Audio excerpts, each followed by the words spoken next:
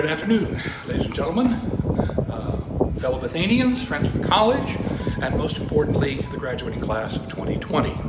We're here today to do something that has become a tradition for graduating classes over the past 20 years or so, and that is the Clock Tower Tour of Old Main.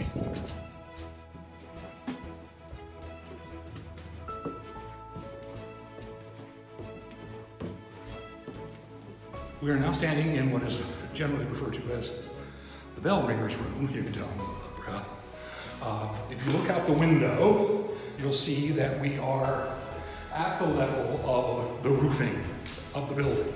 We're about 50 feet up. The bell ringer would come here and pull ropes to ring the bell, which is in the room directly above us. Over the years, of course, as you can see around you, students and faculty and friends have written their names.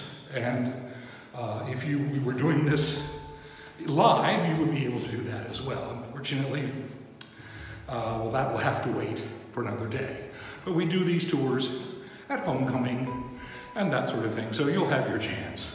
Technically, this building is a National Historic Landmark, and so you should not be defacing it in this manner. But at the time it was made a National Historic Landmark, this was already part of the tradition of the building. And so we try to keep the graffiti to this particular room because it has become part of the history and culture and pageantry, really, of the institution. I've been asked, since you all aren't here to sign individually, to sign for you collectively as the class of 2020, and I am honored and humbled to do so.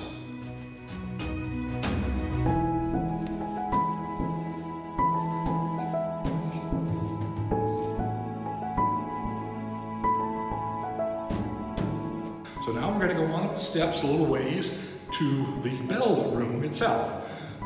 And I think you'll be impressed with what we find there. We're now standing inside the mansard, which is the architectural term for the top part of the tower, which includes the 4 clock faces. When the tower was built, at the time of the building of Old Main, 1858 to 1866, the tower was included, including the mansard, but there was no clock. The clock was not installed until electricity came to Bethany in 1904.